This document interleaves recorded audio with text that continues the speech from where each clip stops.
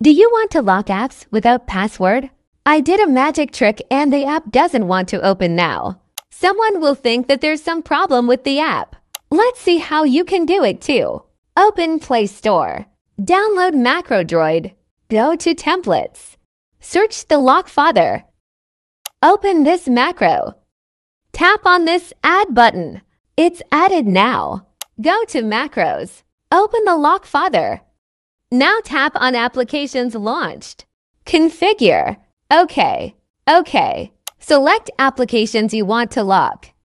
Tap OK. Tap on this Save button. And it's done. Now, whenever someone tries to open that app, it will close by itself.